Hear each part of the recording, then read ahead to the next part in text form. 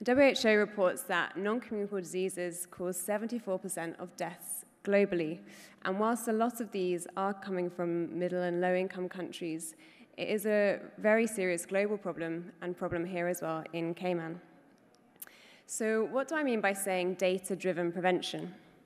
Well, we're looking to reduce the burden of non-communicable diseases in our population, to reduce premature deaths, but also to improve people's quality of life, to enable fuller participation in the workforce, and to allow more active years with loved ones. And individuals will often have multiple risk factors for non-communicable diseases. So the first thing is really important for us to understand is the prevalence of these risk factors, to then know how we can reduce the risk factors to then also reduce the burden of the non-communicable diseases. And what we do this in our field of collating and monitoring data is called surveillance. And at its core, it's simply about information for action. So here, we're looking to understand the prevalence of non-communicable disease and the prevalence of the risk factors for those non-communicable diseases. And to do that, we need to have timely, accurate, and representative data of the population. We can then use this information to inform our interventions to make sure they're reaching the people that are most at risk. And it also enables us to monitor and evaluate how effective those interventions are. So what is the current situation for non-communicable diseases in the Cayman Islands? Well, we have a variety of different data sources that all fit together and provide some different pieces to the puzzle, albeit maybe not a complete picture at this stage. And so I'm going to talk through each of those and what we know and what that information tells us. So first of all, the STEP survey. This is a survey designed by the World Health Organization, and it looks to estimate the prevalence of risk factors for non-communicable diseases and estimate the prevalence of some non-communicable diseases in the population by doing a questionnaire and asking people to answer questions about their behavior, but also taking some measurements and gathering those objective measures too. It was done in the Cayman Islands in 2012, so just over 10 years ago. And here's some of the information that it revealed at the time. 15% of the population were smokers, 70% were overweight or obese, and 37% were obese. 26% had raised blood pressure, and those individuals were on medication.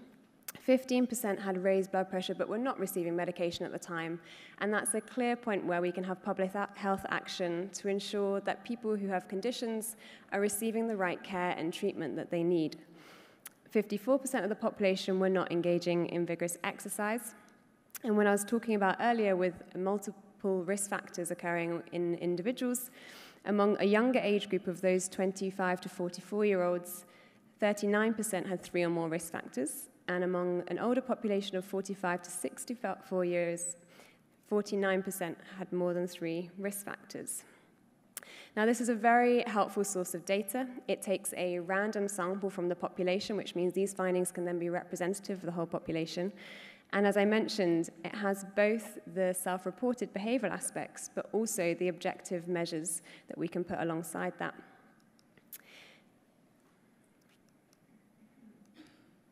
Another source of data that we have is mortality data, and I've got that here from 2019.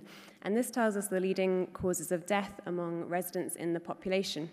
And as you can see, those are mostly contributed by disease of the circulatory system, and then cancer alongside also diseases of the respiratory system. And this is a really helpful data source to understand what is causing mortality in your population, particularly if you can also look at younger ages to see what's causing premature death. But what it doesn't tell us is about any other comorbidities that those individuals have. So we don't have the full picture of morbidity in the population by looking at this. We can just see what is the overall cause of death. The Cayman Islands census that was recently conducted is a very important source of demographic data and enables us in public health to be able to produce rates of disease. So it provides us the denominator of the number of people in the population overall, but also among different subgroups, different age groups, so that we can say what the rate of disease is among those age groups. There was also a question included in the recent survey about medically diagnosed illness relating to disability. And this gives some insights about what individuals self-reported that was often causing them difficulty to engage in daily activities. for example, diabetes, arthritis, and cataracts. But as this question is particularly relating to disability and of how the question was applied, this is not something that we can use to say this is the prevalence of those conditions in the population. Thinking a bit more about mental health, we have two sources of data that we have currently in the Cayman Islands that give us some idea. The first is the Mental Health Commission annual report, and this looks at the number of individuals who have been admitted to the hospital unit with a primary diagnosis of suffering from a serious mental illness. And this was around 60 individuals in 2020, which was quite similar to the year before. But this is obviously individuals who have quite serious mental illness, and we don't currently have any estimates for the population as a whole for more common mental illnesses, for example, anxiety or depression, and that's a gap that would be great to fill. We do, however, have a report from the National Drug Council. They've done a survey among students looking at drug use, and in their previous survey in 2020, they included a question about mental health. And this revealed that of students, 32% reported seeing a doctor, a nurse, or a counselor in the past year about their mental health, and 13% had gone to see one of these individuals between 2 and 5 times in the last year. When asked about how they described their mental or emotional health on the day, 18% said that it was excellent, but 11% described it to be poor. And one question that was particularly about medically diagnosed mental health illnesses revealed that 12% of individuals had ever been diagnosed. However, again, from this, we can't draw prevalence or incidence estimates because this is across their whole lifetime being ever diagnosed and doesn't give any further breakdown. So it gives some indication, but there are a few pieces of information still missing here. And the last data source I'll speak to is the Cancer Registry, which I'm sure a number of you are familiar with. It's a voluntary registry here for cancer survivors who can choose to opt in and provide their information. And in 2021, there were 86 individuals who registered, which was a little lower than previous years, likely linked to the COVID restrictions. 48 of those were diagnosed that year.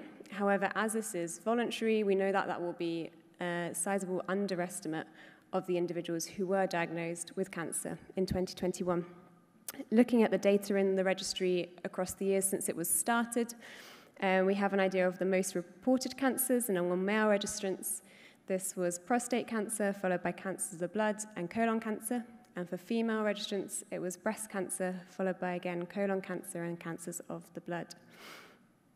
As this doesn't capture all cancer cases or patients in the Cayman Islands, again, we're unable to say what the prevalence or incidence is. And as individuals choose to come forward rather than being, I guess, randomly selected from all cancer patients, some of this data, it's hard to know whether it would be representative of all patients in the population. So what are we doing going forwards for the surveillance of non-communicable diseases to address some of the gaps that I've highlighted? Well, firstly, we're looking to repeat the STEP survey. As I mentioned, this was a really helpful source of data that has been referred back to many times in the past decade, and we'd love to update those figures to see what's changed since 2012 and what the current status of the population is. We're also looking to have a stronger focus on Step 3, one of the parts of the survey, which collects biochemical measurements looking at things like blood glucose and total cholesterol. Secondly, we're also looking to have a non-communicable disease registry, and this is a project that's already underway. If you think about some of the data sources I spoke to, none of them actually gather data directly from healthcare facilities about medically diagnosed non-communicable diseases. So this is a really important data source that we need to be looking at more, and that's something that we're starting to do, currently collecting data on diabetes, cardiovascular disease, chronic kidney disease, COPD, hypertension, and obesity. Currently, this is just looking at patients within HSA, but this can be reviewed in the future. I'm going to give now an example of what I mean with data-driven prevention and how using some of the data that we have available can guide our thinking. One data source I didn't speak to was the Child Health Program, and this is where we can look at obesity among school-aged children. I'm sure many of you will be familiar with the School Health Program here. It performs screening to enable early detection and treatment of health issues among children that will hopefully prevent them from impacting on their education. It's offered to all schools and occurs at school entry as well as Year 6 and then any new arrivals to the island. And some of the measurements that are taken include weight and height, which means that body mass index can be calculated, a reliable indicator of body fat. And for children and teens, this is done on an age-sex specific basis. So I'm just going to present the data from the last 5 available years, which is the academic year of 2017-18 up to academic year 22-23. We don't have data, you might note, for 2020/21, and this is due to COVID restrictions of data not being gathered that year. What this chart shows is, over time, how the proportion of children in entry grades, so children that are 4 to 6 years old, are either underweight, which is the blue bars that you can see, healthy weight, which is the green bars, or overweight or obese, which is shown in the orange bars.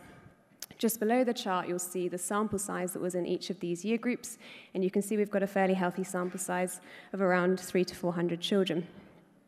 And from looking at this data over the 5 years, there isn't a clear trend in these proportions changing. You will see in 2021 to 22, there's a slight increase in the proportion of children that are overweight, obese, and then in 22-23, the blue bar is a little bit higher from previous years of a higher proportion that are underweight. Just to give some of the most recent data, in 22-23, so you can see these prevalences, 30% were underweight, 44% are healthy weight, and 26% overweight or obese, and giving that breakdown of the last category, 13% were overweight and 14% obese. Comparing this to Year 6 students as they finish primary school, again, we've got a very similar format of the same chart, although you will note at the bottom the sample size is very different here, ranging from 12 up to 44 students in those age groups. So we have to have a degree of caution on how we interpret the trends that are shown here. But what I think is interesting that you can see, albeit the small sample sizes, is that the orange bars show quite a clear trend of the prevalence of obesity in overweight children increasing over this 5-year time frame. Again, just to give the most recent figures, for 22-23, 28% were underweight, 31% healthy weight, and 41% overweight or obese, which is broken down to be 25% overweight and 16% obese. So what does this all mean? What are the takeaway messages from this? Well, children entering school right now, 1 in 4 of them, 26%, are either overweight or obese, and then by the time they leave primary school, this has increased to 1 in 2.4 children, or 41%. And we know that obesity among children has many implications for them, both physically and behaviorally. We know that they can then experience things like stigma and bullying at school, which may impact their low self-esteem, may impact on their school presence, and also has physical impacts in terms of high cholesterol, is associated with high blood pressure, and other issues. It also is more common for individuals who are obese when they're a child to also be overweight when they're adults, and this can lead to other health issues. So what can we do? Well, I think the first takeaway here is that prevention needs to be throughout the life course. We need to start very early on, and the school, whilst it's not responsible for reducing obesity, has a key role that it can play here, where we can introduce interventions to try and tackle this.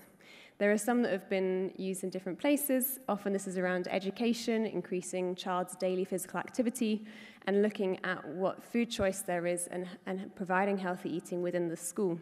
There was recently a review of interventions done in a number of different primary schools in a region of the UK, and what they found was that where education alone is provided, this can impact on the child's motivation, but doesn't actually lead to a change in the outcome of their BMI measure at the end of the 2-year window. But when it's combined with both an increase in daily physical activity and in the healthy eating choices that are available, that this can lead to a change in the BMI outcome measure of obese children at those schools. The other interesting thing was that there wasn't always a change seen in the dietary choices by the children from these interventions. And I think what they took away from that was that the school is just one place where there are influences on these children, and actually they're backing up what the child is learning in the community and at home. And what that leads us to is we need to have system-wide approaches that go across organizations, across communities, across families, and across individuals. And looking at other countries, there have been interventions or approaches put in place across the food industry to look at how we can label food better to show what is the content of that food and give people more information when they're making choices about what they eat. There have been reductions in sugar content in food and regulations put around that. There have also been changes made in environment to encourage activity, to provide more cycle lanes and things like this, but also looking at land use around particular public areas. Are there fast food outlets near school gates? And what kind of impact is that having on those children? Media and advertising is another big one, and there have been moves looking at how we can reduce what is shown about foods that have high salt or high sugar content on children's channels and try and regulate that to limit the influences that are less helpful for them in making these choices. And ultimately, healthcare professionals, you are key in this moving forwards to promote healthy and positive messages and support your patients in making those decisions. One other thing to mention is that obesity and deprivation have been shown to have a clear association. This is taken from data in the UK in 2018 and 2019. And you'll see in the green bars, which is the year 6 data, and in the red bars, which is the reception data, this shows across from the most deprived decile, so 10% of the population, along to the least deprived. And you can see a clear association there that the most deprived have the highest prevalence of obesity. And this is as much as twice the prevalence of obesity that is in the least deprived decile. And this is something that I'm sure is not the case only in the UK. So to close, I hope the example that I've shown of obesity and how we can use data to inform our decisions shows the importance it is to have the timely, accurate, and representative data about the prevalence of chronic diseases and those risk factors for us to be able to make the helpful decisions for the health of our future generations and generation in the future. Thank you very much for your attention.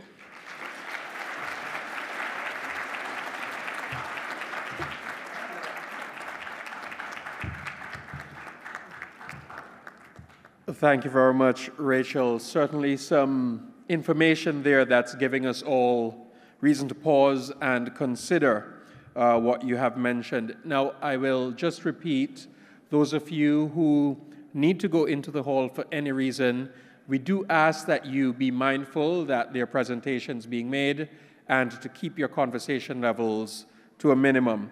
Thank you in advance for that. Now, our next speaker is Fiona McDougall. She's the owner and director of Healthy Futures Limited. We're very excited to hear from her. As an executive-level healthcare consultant with over 20 years' experience, her presentation tonight on managing chronic diseases will provide insights on demographic and socioeconomic factors and innovative chronic disease management models that will help to improve patient outcomes. Let's welcome Fiona.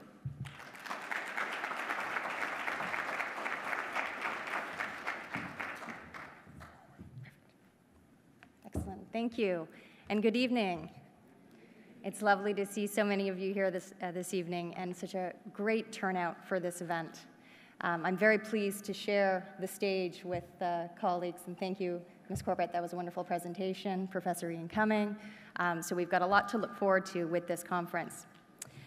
So I won't dwell on my early slides too much because our Minister of Health and Wellness has already provided some details on chronic disease management. So I'll provide a little bit of detail in terms of background there. And then what I'd like to do is actually move into the context here in the Cayman Islands. What does this mean for us, specifically looking at our census data and also looking at our CPI data as well, the Consumer Price Index. And then I'll move into some models on chronic disease management, healthcare system models, and then we can talk about some opportunities that brings, things we can build on here in the Cayman Islands. So, real quickly, as I said, I won't go into too much details. The World Health Organization data has been presented. We know there is a significant prevalence of chronic diseases globally, and they really fall into those 4 big buckets of cardiovascular diseases, cancers, chronic respiratory diseases, and diabetes. Importantly, many of the chronic diseases can be prevented through awareness and reduction of risk factors. So as Ms. Corbett had highlighted, chronic disease risk factors fall into 3 broad buckets. So the first bucket being non-modifiable factors. So those are things like your age, your gender, your genetics, family history, ethnicity. The next bucket, modifiable behaviors. And we know behavior is difficult to change. And in some environments, it's easier than it is in others. So these are things like choosing to smoke or not smoke, how much alcohol is consumed, the type of nutrition that we have access to, and exercise, physical activity. The third bucket are the social determinants of health.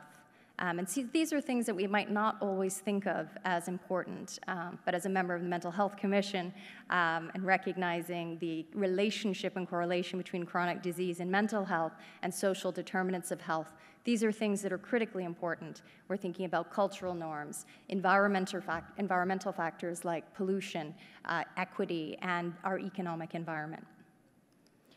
So if we drill down and look at some of the data, so this data here that I'm sharing is demographic data from the United States first. So in terms of prevalence, what are some of the trends that we can understand with respect to risk factors? So in terms of non-modifiable risk factors, our age.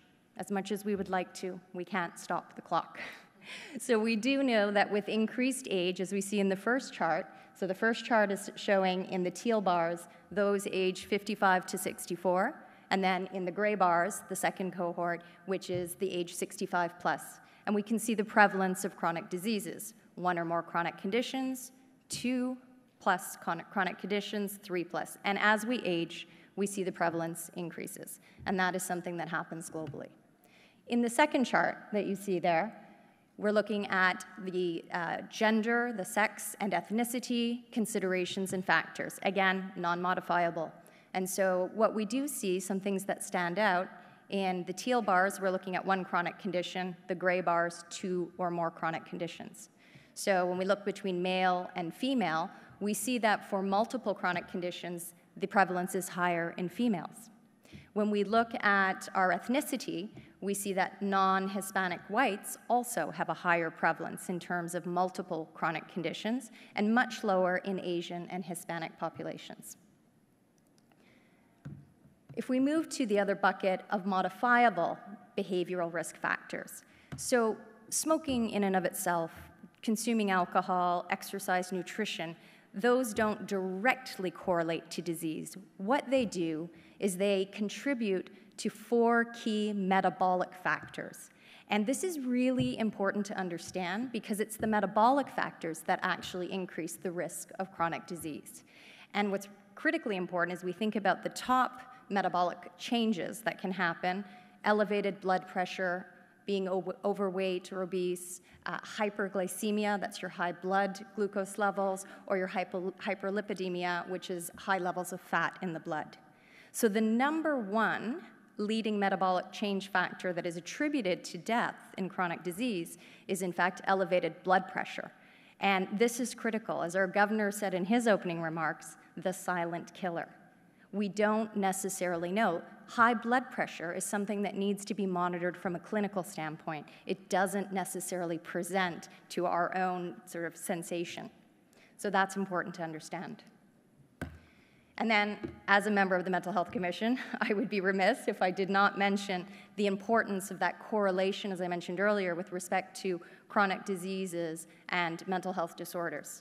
So we know social, economic, and environmental factors all contribute to a person's health. And when we think about a person's health, it's physical health and it's mental health. It's the whole person, right? It is a person-centered approach to care that we need to think about. And so we know that people with chronic diseases actually have higher rates of mental health disorders, and at the same time, people with mental health disorders have greater risks of developing chronic diseases. So there is a relationship there, and it is a cyclical relationship that reinforces. So that's important to understand. So let's take a look at our Cayman context. So we are blessed to have recently received the report in July of this year from our census data. So we'll jump into our census data, and we'll also look at our consumer price index because the world has changed dramatically over the past few years from an economic standpoint. So what's interesting from our census with respect to the Cayman population age demographics?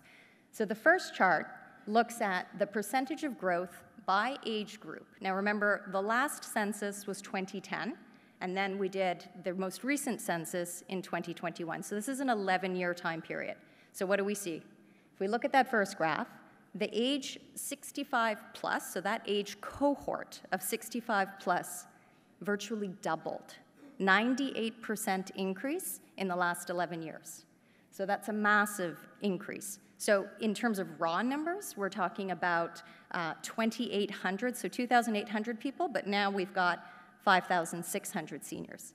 Huge implications for making sure that we have the services in place in the community, in primary care, to support that growing, aging population. The next largest area of growth in the last 11 years in the age 50 to 64. So the next cohort, a much larger cohort. Now we're talking about what used to be 8,000 people in that age bracket to now 14,000 people. So they are going to continue to age, and they are a very big wave. And if we look at the other graph to the side, this is the Cayman population pyramid. This is not a normalized distribution the way I've displayed this, because what we're looking at here in the gray is the percentage of non-Caymanian persons in each of these age cohorts, and in the teal are Caymanian populations. So why is that important from our census data? I'm assuming our Caymanians love living here and intend to retire here. So they're not leaving the island. Where we see a lot of the residents who are perhaps here on work permits who don't necessarily intend to retire here in the gray, they tend to be in the younger population, 30 to 49. That's the working force age. But the vast majority of our older population are our Caymanians who are going to stay. So that's material when we think about making sure we've got the services in place, whether it's transportation or housing, healthcare, community support, so people can age gracefully in their homes, surrounded by their family. So what else did we see in the census? This is actually some good information, some exciting information, when we look at education and employment. And why is this important? It's important because it bodes well for health education and health literacy.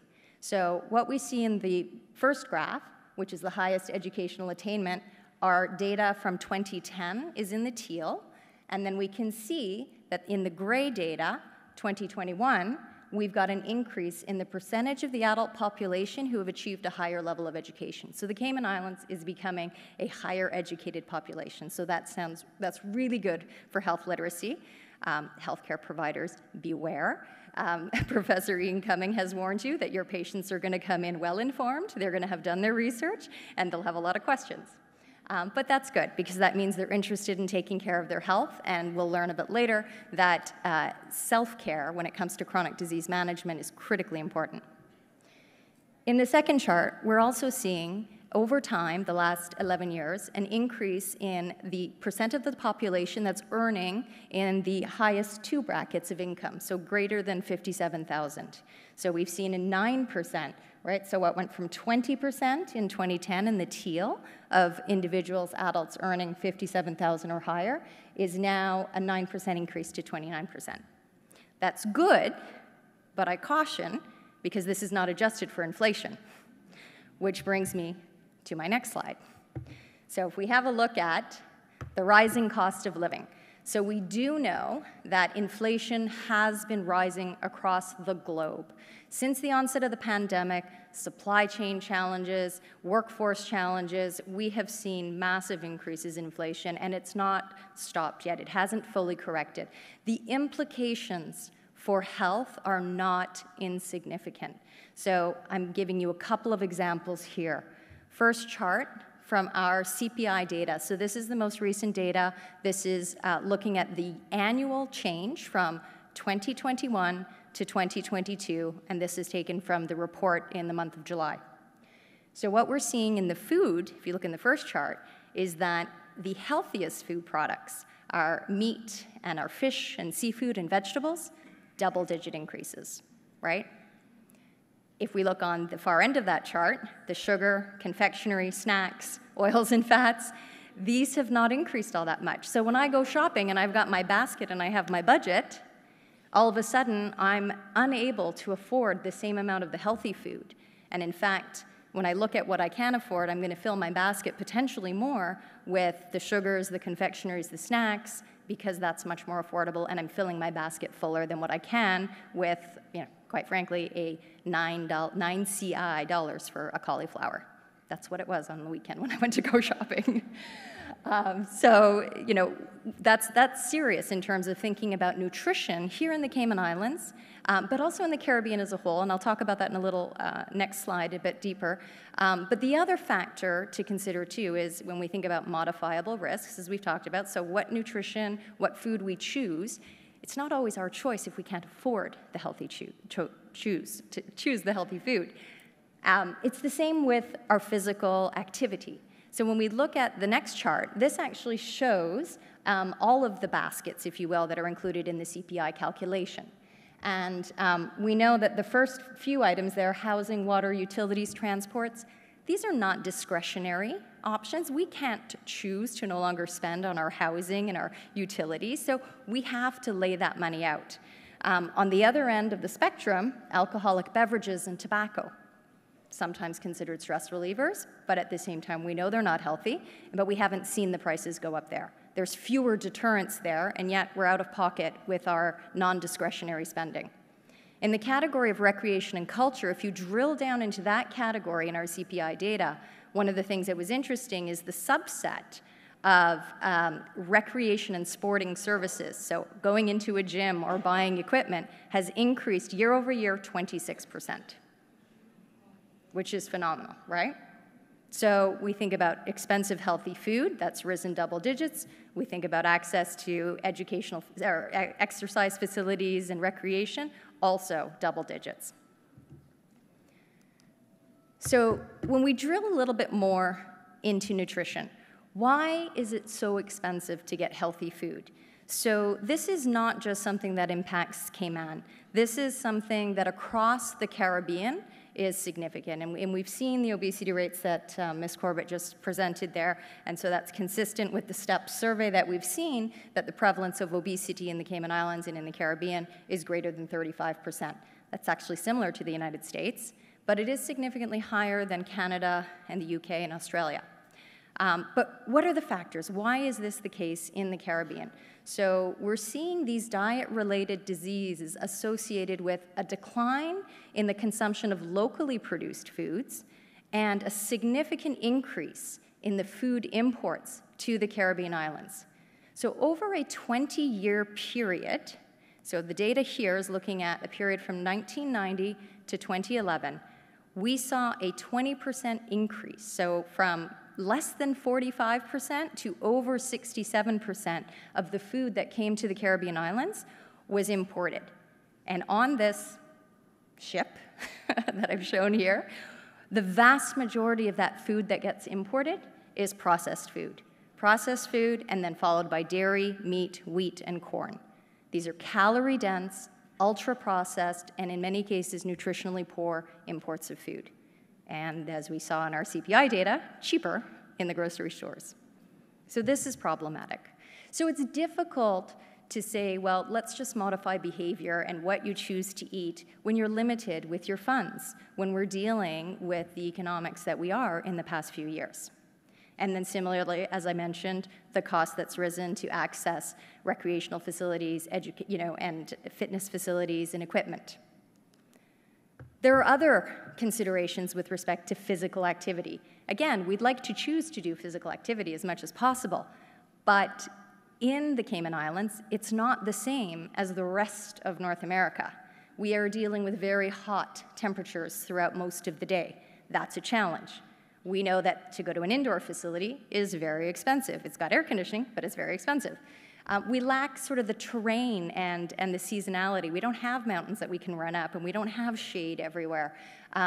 We have seen some additional investments, thankfully, from government and from other private providers with public amenities, but we probably need to see more of these at our beaches, where we do have access to go swimming and be outdoors. Road safety is a critical one if we think about biking. So we're seeing along West Bay Road, We're seeing the bike paths added, which is wonderful, and seeing that expanded across the island would help for people to uptake the cycling, because you can cycle to work in the morning when it's a bit cooler, at the end of the day when it's a bit cooler, but road safety is a valid concern. In addition, because the cost of living closer to Georgetown or closer to Cayman Bay is very expensive, people are choosing to live further out, or may just, not necessarily by choice, but choose to have to live further out because of how much their dollar can spread. So that means they're spending a lot more time in traffic, right? So that rush hour. So then your window in the morning when it's cooler, in the evening when it's cooler, picking up the kids, getting everyone out. If you want to go walk the beach at night, it's very difficult to do that after you spent an hour in traffic just to get home, make dinner, and get everything organized. And then lastly, as we said, the equipment to do sports like golf. We do have lots of golf courses on island, but it is very expensive to actually get out there, get the equipment, get all the kids, pay the dues to get onto the course. So these are all factors that are challenging as much as we want to be physically active. So let's move forward now. There are lots of health system and social system considerations and opportunities that we can look at to address this. So I'll talk next about some of the health system models, broadly speaking. So Professor Ian Cumming has spoke quite a bit about the cost of care. And if we think about our health human resources, how we organize our care, if we hear what Ms. Corbett mentioned about disease registries, there are things that we can do to start getting more information about how we can transform what that future is going to look like. So I'll delve a little bit more into some of our chronic disease management models. So, context. The healthcare system has changed dramatically sort of post-World War II, when everything was sort of focused on acute care. So when we think about healthcare system, what are we moving from? We are moving from reactive, acute, to where we need to go with respect to our population growth and chronic disease, which is to planned and population-based care. So that's just an overall, overarching context to understand. And then over the past few decades, there have been a lot of research, a lot of studies done with respect to healthcare system models. Value-based care, I'll get into a little more detail on, and talk a little bit about the Institute for Healthcare Improvement, the IHI's triple, quadruple, and quintuple aim, touching on a lot of the topics related to the quality of care as well as the cost of care. And then, diving a little further, I'll talk about 3 chronic disease management models. And importantly, what are some of the factors that need to be in place for those models to be successful? Because we do see positive patient outcomes when we apply these models, and there's a lot of research behind that. So, quickly jumping into healthcare system models. So I'm going to present 2. So the first one, as I mentioned, is the value-based care model. So for those of us who maybe went to business school or in the consulting industry, this is the Porter model. So this is Michael Porter, who's a professor at Harvard Business School, who worked extensively with clinicians, with policy advisors, with researchers, and he took his expertise from looking at businesses in the US and globally and said, how can we apply it to the really easy business model that is healthcare? Knowing that it is literally one of the most complex business models that exists. And so he came up with a simple math equation, if you will. And his concept, because it's value-based care, revolves around value. So when we think about value, it's an equation. So at the top of that equation, to get a positive value, that's what we want to get. Positive value is that we have a numerator and a denominator. We want our numerator, the check mark there, which is the outcomes and patient experience. So that quality part of the equation needs to be high. And then ideally, to get that quality, the direct cost and the indirect cost, our dollar sign underneath, needs to be lower. That will give us a positive value. It's not just as easy as an equation, though. You can see there are 6 variables, factors that need to be considered. You know, how do we organize care around the medical conditions? We need to understand those medical conditions and apply the appropriate clinically valid care. We need to measure outcomes and costs, so that's important, how we measure things. and aligning reimbursement with value. Probably one of the trickiest changes to be done is how do we reimburse healthcare providers, healthcare systems, health insurers to provide care in a way that drives quality, that drives value, not just volume. We need to look at systems integration. So how do we ensure that as we transition from primary care, secondary care, tertiary acute care, community care, that as folks are transitioning through all these points of care, we know that the points of transitions are also the most common points of failure. So integrating our systems is critical. The geography of care, where we provide care, where we can access care, and there's an equity component there. And underlying all of this is obviously information technology to make this happen. So this model was developed in 2006. Around the same time, the Institute for Healthcare Improvement came out with kind of a similar model, and there is some crossover between the folks who are working on this. It started out in 2007 as a triple aim. And if we look at what the components of the triple are, the three things, improved patient experience, sounds familiar, better outcomes, so those clinical quality outcomes, and lower costs. But in 2014, it became the quadruple aim. So it's almost as if they foresaw this health human resource crisis that we're having, particularly post-pandemic. So back in 2014, they added clinician well-being.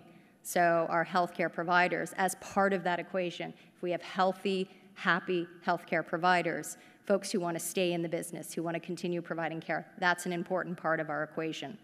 And then more recently in 2021, quintuple aim, so the fifth element was added for consideration, and this is health equity. So this is recognizing that not everyone in our population has access to the same level of care, whether it's because of insurance and limitations in insurance, if you're on a SHIC plan or a premium plan, or because of the neighborhood you live in. You know, I have one client in Canada where they've got an entire part of a city that isn't as prosperous as other parts of the city, and they've got an aging healthcare provider population, and GPs are retiring, but we can't attract new GPs to come in, and they're rostered patients, so now all of a sudden a retirement happens, an office closes, and you've got 2,000 patients without a GP. Right? So these things are happening. So health equity is a real thing that's now been added into the equation for consideration. So highlights for these models, really it's around the quality, the process quality, the experience of the patient, and the clinical outcomes. And then on the other side, it's looking at payment models. So fee for service, which is a fee at every interaction, every piece of service, does tend to drive volume, because it's not necessarily tied to an outcome. You're not holding back, as you would perhaps with somebody who is replacing your roof. I'm not going to give you any money until this full roof is done and there's demonstrated there's no leaks. I'm not paying you for every shingle, I'm paying you for a roof that doesn't leak. That's where we start to move into capitation models, where maybe we have some roofs that are easy to fix and some roofs that are more difficult to fix, but on an annual basis, maybe we pay you a certain amount per person in that population, and your job as the clinician is to put in as little or as much effort as required to keep that part of the population healthy, and you get paid for that. So if it doesn't take a lot of effort because you're using things like education and you know, self-management, and you're using IT, and you're enabling and using, you know, alternative resources to support that patient's health, then that's a way that everybody in the system wins. You have a healthy patient, you've got quality of care, and you've also got a robust economic side of the equation. And then there's also value-based care. It's a similar type concept, but it's applied to more of a bundled episode of care, like a hip replacement, for example. A hip replacement, as it moves through all the transitions in care, from the primary care, the evaluation, through to pre-surgery, and then, you know, the actual surgery, post-surgical op, you know, transitioning down to weight-bearing, back to the community. That full episode of care might have a price tag to it. And those providers who can provide that care with the highest quality, you know, not coming back to hospital for, you know, incision infections, all those things, quality of care will be able to make sure that everybody wins, the patient and the provider. So those are the high-level models. If we drill down, and this is a wordy slide, I'm going to warn you, so we're not going to go through every word, but if anybody would like the details after, I'm happy to provide it. But drilling down to some of these concepts with what our researchers and collaborators have looked at with chronic disease management models, a lot of the features that I've just shared on those system models also show up here for chronic disease management models. They are particularly applicable. So the first model, which is a disease management program, is a specialist model that focuses on a specific chronic condition. So it's targeting patients in a population that maybe have diabetes. So maybe we set up a diabetes clinic. And then we build the care around that. So we establish the clinical practice guidelines. We build a collaborative model with nurses, with allied healthcare, with dietitians, pharmacists, other team members. We focus on self-education and self-management, and we focus on the outcomes, the costs, the utilization, the health outcomes. So there's promise in that model. But take it further, because we know that as the population ages and we're dealing with chronic conditions, we're actually looking at multiple chronic conditions. So how do we then deal with, instead of setting up and sending our patient to 4 different independent clinics for all their multiple conditions, we need to think about a population-based model that might be based in primary care that can address multiple chronic conditions. And this is the chronic care model. And so these models have been in development since sort of the mid-90s, and there's been tons of research to further adapt them and grow them as the systems move forward. So there are some similarities to our disease management programs, particularly with the self-management support, but this focuses and leverages more data. Data, decision support, clinical support systems, so that we're proactive, we're focused on prevention, we're looking at risk factors, we're reorganizing our healthcare organizations, and importantly, we're tapping into community resources. Again, as our population ages, they want to age within their communities, with their neighbors, with their family. So those community resources, things like Meals on Wheels, community centers, educations become really important. And then the last one, which is actually focused on an older population. So now if we look at our older adults with multiple chronic conditions, again, a model based in primary care and in the community, and in this case also using a lot of cost-effective resources like RNs, we can help keep our older populations healthy. So the principles here, similar to a few of the other ones that we just saw, disease management, self-management, but add to that case management, transitional care, thinking about, because we know our older populations are going to utilize more resources transitioning between care, and then importantly, caregiver support. The underappreciated informal caregivers, those sons, those daughters, those neighbors who help to care for our aging population. They are underappreciated, and as our health human resource crisis grows, as our health human resources, many of whom are boomers, are retiring and leaving, it is leaving gaps, and we need to support our aging population. So this is high level, 3 models, happy to discuss in further detail, anyone who's interested. But the next slide really just kind of focuses where do we need to go in the future, leveraging some of the features of these models.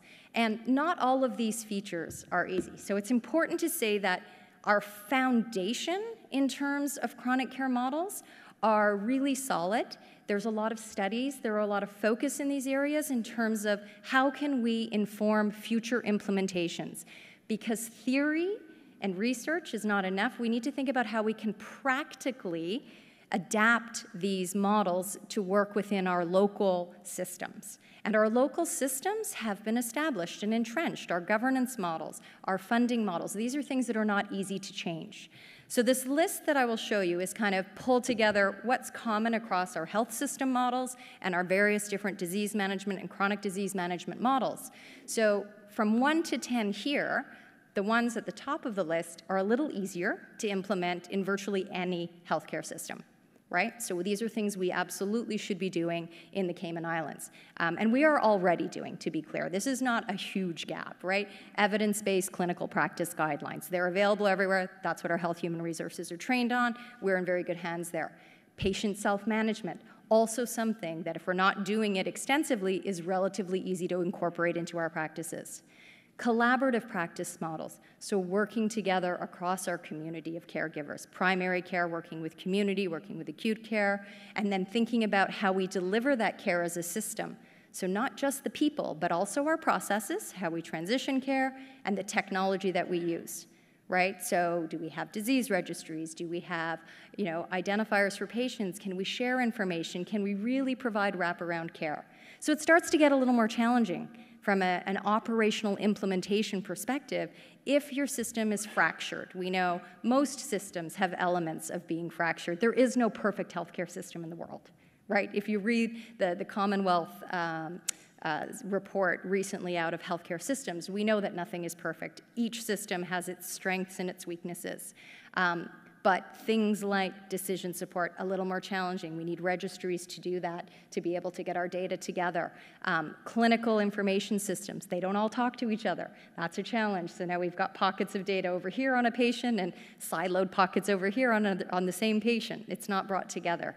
Caregiver education and support, it's identifying those caregivers and making sure they have access to care and enabling those care transitions. That requires the information to do so. And then the last two, probably the most challenging, healthcare system organization. So the overall governance of the system, the overall funding of the system. So moving, as we saw in the health system models from Porter and IHI, and I'll highlight one from Kaiser Permanente in a second, but moving from everything being fee-for-service to thinking about how can we move to value-based care that's about driving quality and outcomes, or bundled care, those types of systems. And lastly, the monitoring of quality outcomes. So in the absence of data, in the absence of agreed upon quality measures, in the absence of decision support systems and clinical systems that work together, how can we actually monitor the quality outcome measures? And so that speaks to our quintuple aim across all of those elements. So if you're interested in further reading about where this is going in the future, one model that I didn't get into a lot of detail in, but it's an interesting case study, and this is the Kaiser Permanente. So they are a US-based nonprofit healthcare plan. I believe there's about 9 or 12 million members in the US who are part of this plan. So they were one of the earliest adopters of the chronic care model and the guided care model. So there's a lot of papers that they've published with respect to quality of care, care outcomes, and the cost of care. And so what they've realized is they study their population of patients, and they have the benefit of, they're not a fee-for-service model, they are a closed system, if you will, so they have benefit of this population that they've been monitoring for decades as they age. And they realize that 5% of their population is in fact consuming 50% of their healthcare spend. So they said, all right, let's dive in and look more at this 5% of the population. So what did they see? If they focus on that 5% of the population, it sort of breaks down into a third of modifiable, or we can't help, catastrophic, et cetera. So there's a lot more detail behind it, but what they've realized is that one area that they need to focus on is understanding that population that's up and coming, the rising risk population. So not just the 5%, because we can only really change the cost and quality outcomes for about a third, not if it's catastrophic incidences or they're already too deep into chronic conditions, but the rising risk. So maybe it's our ages 50 to 64, that 14,000 people who are coming down the pipe, starting to get ahead of that. So lastly, this is my last couple of slides here, last slide actually, is if we think about building on some of this evidence here for opportunities in the Cayman Islands. So, first of all, what can we do from a health system perspective? We can look at our health human resources. Are we utilizing the right health human resources? Do we have sufficient resources like nurses and educators in the system, medical assistants? Do we have programs that are wrapping care? The K-Health program out of HSA is a great example of a program that's focused in primary care, collaborative care with the community. So that's important, but we need to leverage technology, need to get the data, patient registries that were mentioned earlier, very excited to hear chronic disease registry coming soon, so that's exciting. So we've listed that there. And then thinking about our Cayman Islands seniors. Do we have a strategy for our seniors, right? What does that involve? Making sure that our seniors can live independently, at home, in their community, making sure that they have the financial, the housing, the health and physical security support. So those are critical factors. If we think about other areas in terms of policies and investments, we've already got some examples where for some of the things that our population needs that we're getting expensive through inflation, there is an impact of duty cuts that can make things perhaps more affordable. Right? The Cayman Islands is growing in wealth, but the real issue is actually the distribution of that wealth. So if getting fresh fruits and vegetables is X percentage of somebody who's making $100,000, $200,000 a year, it's a significant percentage of somebody's income who's well below that $50,000 a year line. So that income distribution, maybe there's ways in which we could make the healthier foods, which have risen in terms of cost from our CPI data, more affordable, to help people make those healthy choices, encourage them to make healthy choices. We've got some great news with the legislation that's now been passed on lowering the alcohol limit for driving. So not only will that, yes, well done.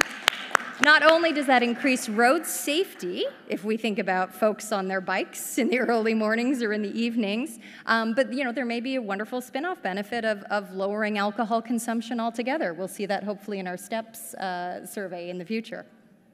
And so other areas that we can look at, as I mentioned earlier, we are talking about the whole person. So when we think about person-centered care, where do those people hang out? The workplaces and the schools. So there's lots of opportunity in these environments where we can encourage healthy behaviors and healthy habits as well. Things like the 4-day work week, some of the fringe benefits that we're learning from this experiment in the UK and in other jurisdictions is people are finding more time to exercise. They're finding more time to do stress reduction and spend with their family. They're not in traffic all the time, hybrid models. So there are benefits to that. So there's that, and then there's our children, as Ms. Corbett has highlighted. So in the circle of care, in the schools, the opportunities for education, the opportunities to ensure they're getting physical education.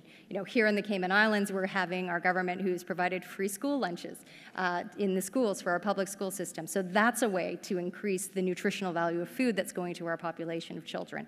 So these are all really wonderful things that we can build on. So looking at, the evidence from the models elsewhere in other jurisdictions, we know we have some limitations being, an island state, but there are opportunities from a health system, policy, and the environments in which we live and work that we can actually help the entire person and serve it as a patient, not just patient-centered, but person-centered care going forward.